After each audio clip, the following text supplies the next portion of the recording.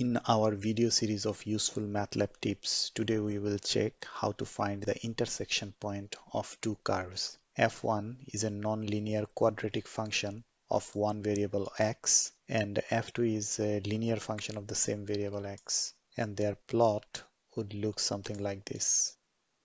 So this is f1 and this is f2. The intersection point is here. If we manually inspect, so we would find the coordinate of this intersection point is approximately x is equal to minus 0.26 and y is equal to minus 1.8. Notice that the functions are defined as anonymous function. That means the variable is defined right at the beginning of these functions. To find the intersection points, we will write a third function named fun with the first function minus the second function here. As at the intersection point, the value of the first and the second functions are equal, so first function minus second function will result to equal to be 0. Just by solving this function fun using the function fsolve, we would find x coordinate of this intersection point. So the x coordinate of this intersection point is minus 0.30. And to get the y coordinate, we need to insert this intersection x point into any of these equations. So let's choose the linear equation f2, and that would give the y coordinate of the intersection point to be minus 1.09, which is somewhere approximately here.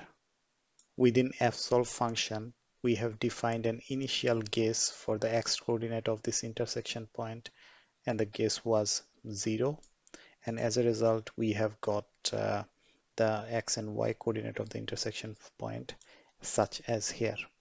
But let's expand this plot beyond the range of -2 and 2 and see if we have more than one intersection point. So if we evaluate that, we would see beyond that point actually we have another intersection point somewhere between x value of 3 and 4. So as we have our first guess close to this intersection point, because our guess was 0, so the intersection coordinate was given as the coordinate of this point. But instead, let's say we start our first guess of this fsolve function to be 3, then we should get the coordinate of this particular point, which is around 3.22 x coordinate and the y coordinate 8.97. So let's do that. We type in 3, and yes, we have got the x coordinate to be 3.30 and y coordinate to be 8.9, as we can see in this plot. In case you have only one intersection point, then fsolve already solves your problem. But fsolve has one advantage over other method. For example, there is another function solve that can do the same trick. But fsolve is very flexible. Instead of your initial guess to be 3, if we say the initial guess is 30, this function will still get us the second intersection point. Now if we define our function f1 and f2, same function as previous, but this time instead of making it an anonymous function, we have made it a symbolic function of variable x. So the same function, we can see it from the plot. Of course, we can expand this range up to 4.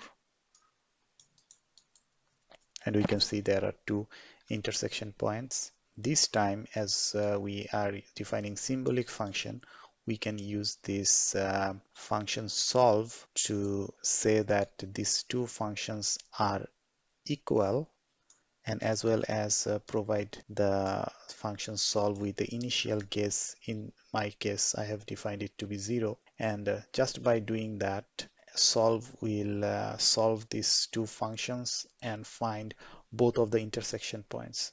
So let's see how it goes. So these are the two intersection points. One is this and another one this. They need to be simplified. So one way to simplify this x coordinate value of this intersection point and x coordinate value of this intersection point is just take these 2 points and do evaluation of them. So now we have written x intersection is equal to evaluation of x intersection. We get in a couple of numbers. So first intersection point is 0.3 and the next one is 3.3, and which we have already checked to be correct from here. Now to get the y intersection point, we again need to substitute the value of x intersection point in function f2. So if we do that, subs f2 in x intersection point, we will get the y coordinate of first point and the second point of intersection. We can put the whole thing and do a evaluation in the same line such that it gives y coordinate of the intersection point as a couple. One disadvantage of using solve is that our first case has to be a good one. For example, if we have our first case to be 10 for solving these two equations, we would get just the solution actually fails and we don't get any of those intersection point coordinates. Another disadvantage of using a syms function instead of using this anonymous function is that syms function would run slower. So if you have a code that runs or finds these intersection points thousands of times, your code is supposed to get slower if you use this sort of symbolic function.